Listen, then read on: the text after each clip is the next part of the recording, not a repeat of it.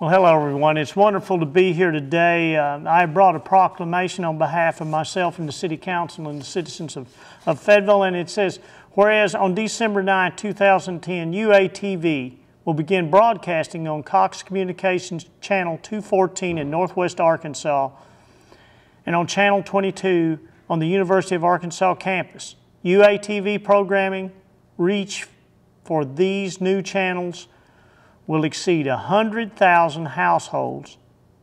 And whereas UATV went on the air during the fall semester of 1996 in Fayetteville only, later the student-managed TV station was added to Springdale, and a few years ago the UATV signal was expanded into much of Northwest Arkansas, but the station shared programming time with Fayetteville, Springdale, and Rogers schools.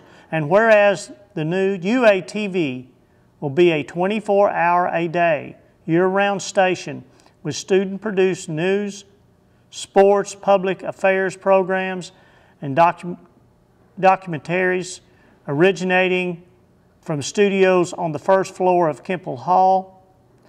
The station will continue streaming its signal to the world at the UATVonline.net, and whereas UATV is hosting an open house to celebrate the launching of Channel 214 on its 15th anniversary of the first live program that originated from the Kemple Hall studio. Now therefore, I, Lionel Jordan, Mayor of the City of Fayetteville, Arkansas, do hereby proclaim December the 9th, 2010 as UATV Day in Fayetteville, Arkansas, and urge all citizens of the community to recognize UATV's dedication to our community and its education and applaud their fine efforts to become ambassadors for the City of Fayetteville and the State of Arkansas.